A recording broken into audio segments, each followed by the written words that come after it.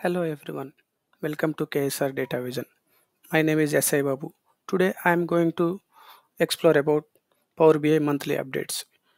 So this is the website URL. If you go through this, you will get the Power BI monthly updates blog.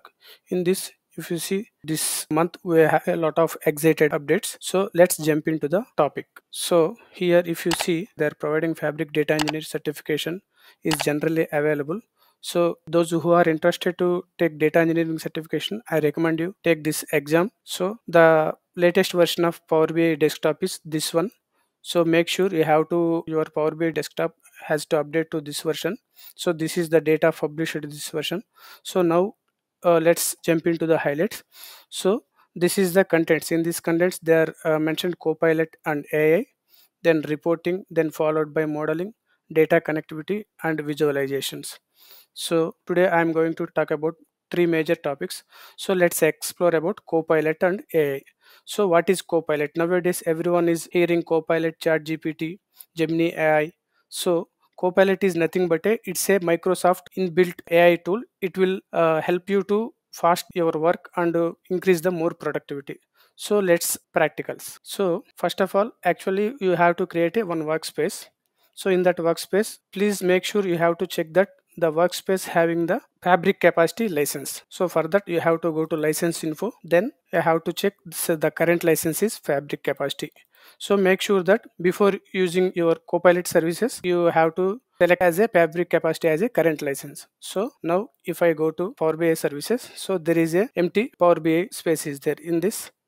So let's expand visualization data. Say I have a three data sets: bike data, car data, and investment banking. So now I want to build some visuals by using Copilots. For this, what you have to do, you have to click on Copilot. So once I click on the Copilot, then it will enable the Copilot pane. In this, see, just you can click on a suggest content for a new report page.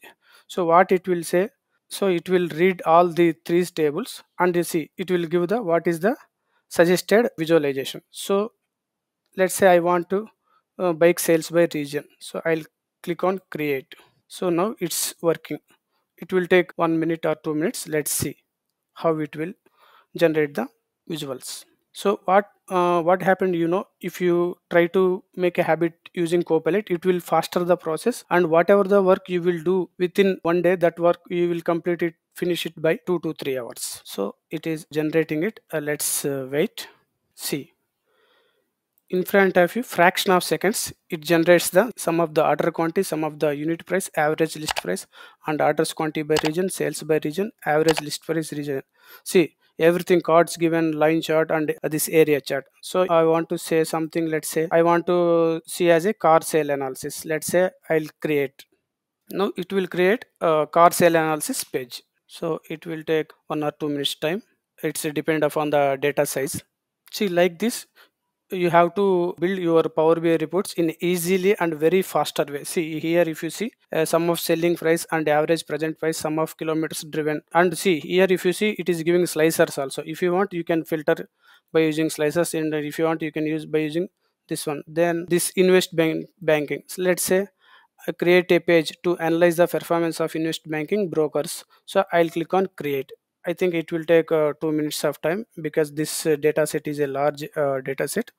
Just this is how you have to use your Copilot in services as well as in Power BI desktop also. But make sure you have to have that fabric capacity license. So it's loading. Just it's working on it. See, almost it is created two cards. What is the firm sales, what is the global sales, and what is the broker types. This is how you have to use Copilot in the Power BI services and as well as in Power BI desktop also. Next, let's jump into the another tab, and there is a one more feature called in this month updates. We have a explore this data.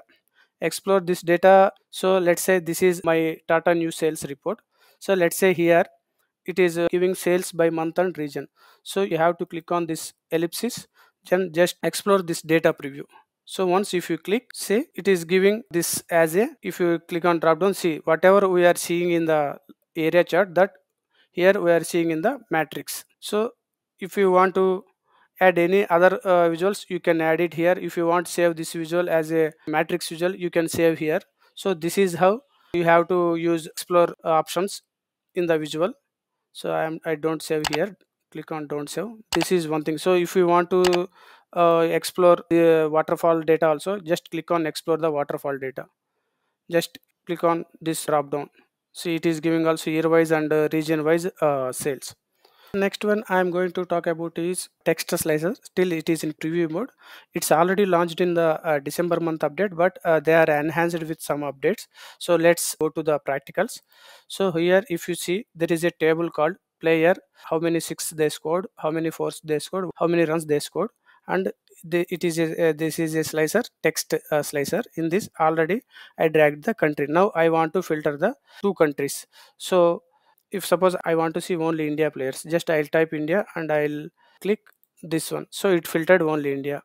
So let's say if I want England and India, then I'll England, then again I'll type India. Then see, if you see, England players and Indian players are filtered. So for enable this multiple selected values option, just you have to go to formatting settings. In the slicer setting there is a option called accept multiple values. You have to turn on this. If you don't turn on this, this will not work. So please keep in mind that this is one thing about I want to talk about.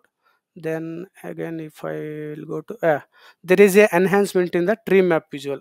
So let's explore what is the enhancement in the tree map visual. So let's go to another new page. I take this tree map visual. So in this art I'll take country and I'll take total runs scored. So this is the total runs scored by country. So whatever this here, there is a randomly the boxes are placed. So in this, let's say I go to formatting options. In the formatting options there is a option called layout.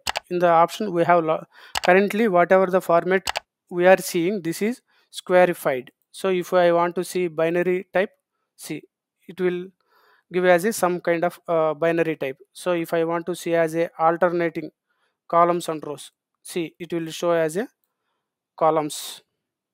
So based on your business requirement and based on your client requirement, you can use this tree map chart also. So then let's jump into the other updates. So like this, you can go through this Power BI updates monthly blog. You can see this all updates.